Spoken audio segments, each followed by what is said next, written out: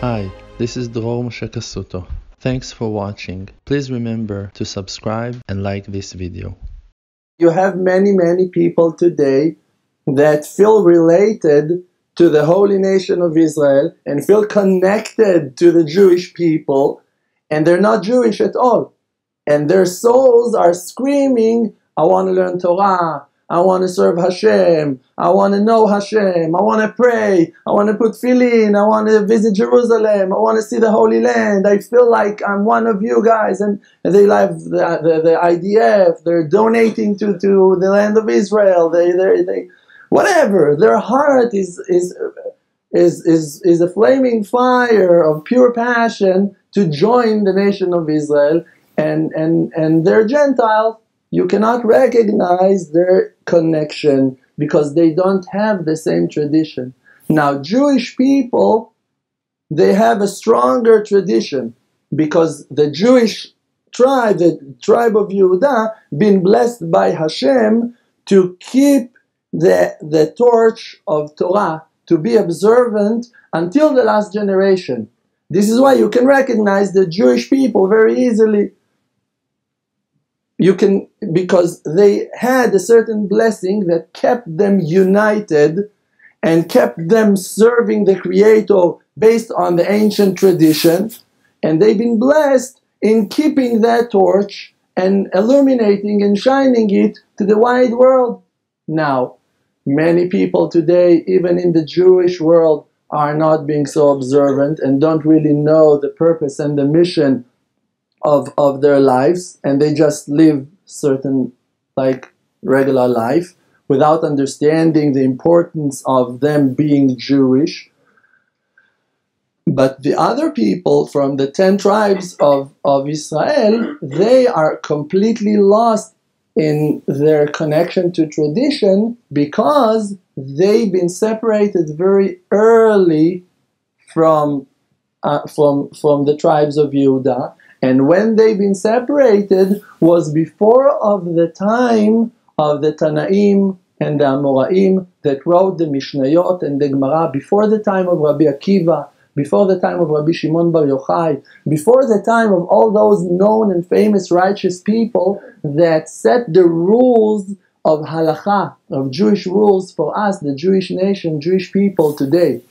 So the 10 tribes left very early, in days that we were still sacrificing animals on complete stones altars in the middle of the field, without the temple, before the days of glory, before the days that the Shulchan Aruch been written, before the days that we became to be Am HaSefer, the nation that are holding the book, that are learners and scholars, before those days. That's why it's very hard for those 10 tribes to understand how to come back to their roots. So, what's the mission? What's the purpose? What should we do? The mission is, first of all, to recognize, to understand, to realize that we are here in a world that its purpose is much deeper than we assume. It's much deeper than keeping Shabbat and eating kosher and lighting the holy candles of Hanukkah in your house. Of course you need to do it. Of course all those things are fantastic. That's our tradition, and we must keep our tradition and keep on passing the torch to the next generation. But what that is going undercover, what the Creator is planning to all of us, that in one moment from the ground, from the unknown, from the complete darkness, will reveal is a complete redemption of 12 tribes that will rise from the ground in no time. In no time, suddenly, you're going to have hundreds of millions of people that will ask the Creator with such flaming fire and holy desire that they will know Hashem and they will know their legacy from within. They won't need no proofs, they won't need no evidence, they won't need no rabbi to tell them what to do. They will go like lions to conquer the temple, to conquer the holy mountain of Jerusalem, of Zion. Only your inner desire for the truth revealed the truth inside of yourself. And based on that life experience of yours, you should know that if you will just arouse that person, no matter who he is, to search for the truth, he will find it.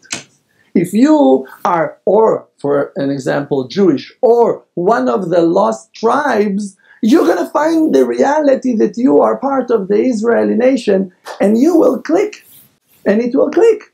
You'll find yourself desiring the Torah, like you built from it. Those are your bones. Those are your muscles. That's the blood that is running in your veins. If you're an Israeli soul, you're an Israeli soul. I cannot change it. Who am I to start talking to you? Do I know who you are? Can I understand the greatness of your soul? From which tribe your soul carved? Can I recognize? Can I understand the tribe of Gad, the tribe of Issachar, the tribe of Zvulun, the tribe of Naphtali, the tribe of Asher, the tribe of Shimon? Holy, holy angels, who am I? I am from the tribe of Judah. Thank you, Hashem, I'm happy. One of the tribes. He received a certain blessing that made me to be who I am today. But different tribes have a different life story, and they've been blessed in different blessings. And they have different skills and abilities and talents that are beyond my reach. I can never understand how great the rest of the tribes are. I don't have a clue. I can only respect them and to wait for their blessings on me. If you will look deep into the Midrashim, to the old ancient scripts, the stories on the 10 tribes, what that took place in the days when our tribes, our ancestors, went to Egypt, if you will read more than what is written in the Bible, if you will read the ancient stories, you will be amazed from those stories. How huge and righteous and pure and powerful they were. How kind and holy and amazing and fantastic they were. They were warriors and they were all brave and strong and powerful with no end. Now, can I be judgmental on them? Shalom, God forbid. Cannot understand the holiness and the purity and the greatness of those souls. And all those souls, and we're talking about hundreds of millions of people, and it's a simple calculation of the numbers. The Jewish nation today are in an amount of something like, let's say, 15 million people, 15 million people today. If the Holocaust would not take place 70-something years ago, we would be twice as much. So today we would be something like 30 million without all the rest of the decrees that our nation, Jewish nation, went through in the last 2,000 years by the church and by the mosques and whatever we went through in years on years of exile, that we've been killed in the dungeons and been executed in the forest for thousands of years. We're suffering. We would be a nation of something like 50 million people. Now, like we said, this is only one and a half tribes. You need to make that number times 10. You're talking about something like between 300,000 to, who knows, maybe the rest of the tribes are more blessed than us. Maybe like the tribe of Shimon, they have, you don't know. They're in Pakistan, in Uzbekistan, maybe they're in China, you don't know. You can never know. Maybe you have 1 billion people over. You don't know. You don't have a clue who they are. And when the spirit of Mashiach will hover above and shake the ground a little bit, all the ashes away, the sadness and depression from our faces, suddenly you're going to see pillars of fire rising from the ground, and people going to wake up to say, hey, I'm also Jewish, I'm also Israeli, I also, like we see it today. We see those things happening today. We have new subscribers every day that are claiming, I'm Israeli, I'm Hebrew, I'm this, I'm that. From Africa they're waking up, and from Far East they're waking up. All over the place, claiming to be Jewish, claiming to be Israeli. So what are you doing with that? It's a movement. It's a huge movement in the world. What that we need to do is to help Mashiach to do his job. That's what we need to do. We need to help the spirit of Mashiach to float, to hover above every person. So what we need to do, we need to help Mashiach to remove the sadness and the depression from the heads and the souls of our people. To respect everyone and to love everyone and to cherish every moment with every soul. And everyone that you see that he has some spark of good inside of him, respect him and love him and welcome him and let him in and hug him. Support him with all your power and respect him, and you will see that he will grow. You don't need to change no one. You don't need to convince no one. If someone asks you, answer. You don't need to go and teach, and you don't need to go and spread. You need to shine the simple light of your soul. The simple light that is treasured inside of you. And every one of us are different, and our light is different, and you should shine your light, and I should shine mine. I will shine to those ones that are surrounding me, and you will shine to those ones that are surrounding you, and together we're going to shine the world. And we're going to wash the filth from the world. And everyone will wake up. And it's not our job to complete and to finish and to bring it already. It's happening. What are we doing here? How we woke up? How in the world we woke up? I woke up from nowhere.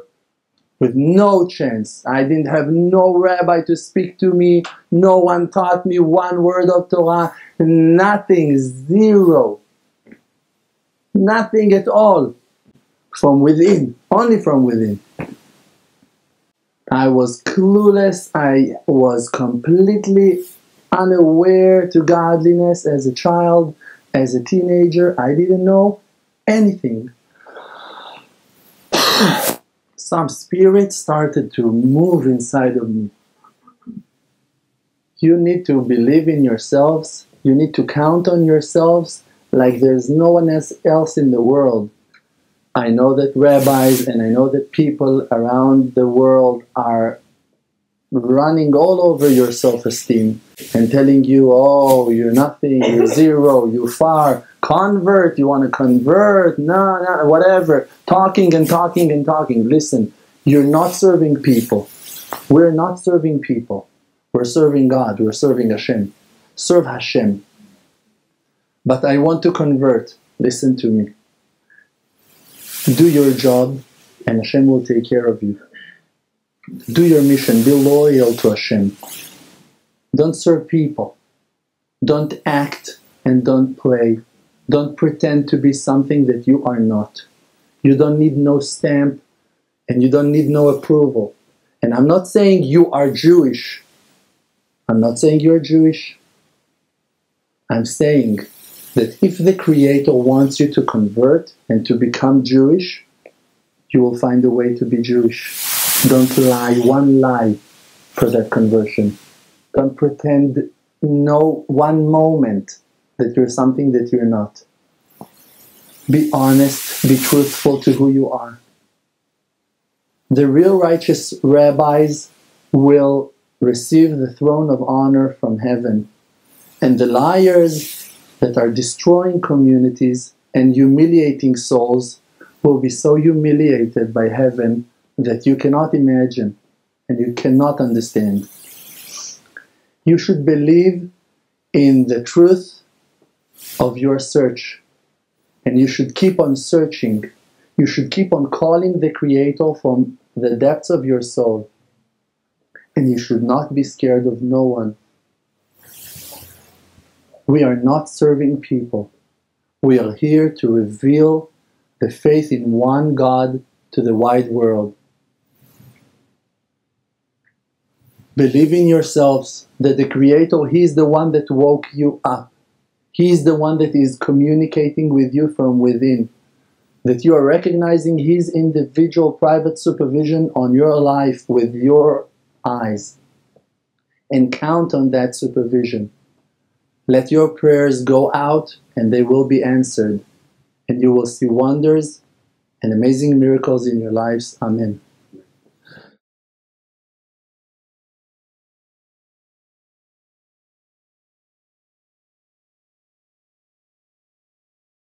We hope you enjoyed this video very much. Please now remember to subscribe and like this video and share it with your friends to help spread faith in the world. For more, please visit Emunah.com. May your light shine always, and your requests should be answered with the greatest blessings. Amen.